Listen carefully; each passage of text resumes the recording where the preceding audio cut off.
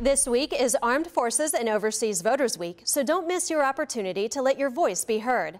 You and your family can vote in this year's elections, even if you're stationed overseas.